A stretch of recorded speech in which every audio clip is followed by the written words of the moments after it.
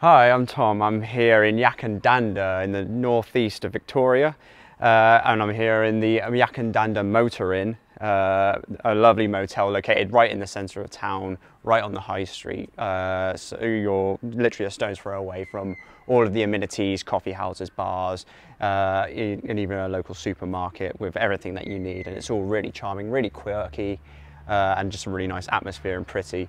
The motor inn itself is just really nice. The rooms are beautiful. You can get a 2-bed, 3-bed or 4-bed of rooms with smart TVs, comfortable bedding and really fancy bathrooms as well with nice big shower heads. Surrounding, you can get to the freeway to get to Melbourne, or to go south to Melbourne or north to Canberra in a relatively short amount of time. You can even leave the town to go to see the local wineries or go gold mining or go into the bush and go hiking. There's just so much to do around the area.